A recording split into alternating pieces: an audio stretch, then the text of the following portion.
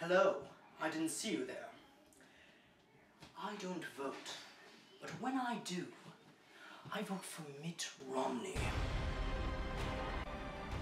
The president who took office on January 20th of 2009 should have had one central mission: put every American back to work. I'm voting for Mitt Romney. President Obama has stood watch over the greatest job loss in modern American history. I'm voting for Mitt Romney. The right answer is to believe in America, to believe in free enterprise, capitalism, limited government, federalism, to believe in the Constitution as it was written and intended by the founders.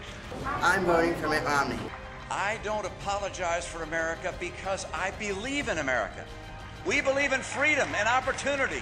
We believe in free enterprise and capitalism. We believe in the American dream, and we believe that the principles that made America the world's leader yesterday will make America the world's leader forever. We love this land. We believe in America.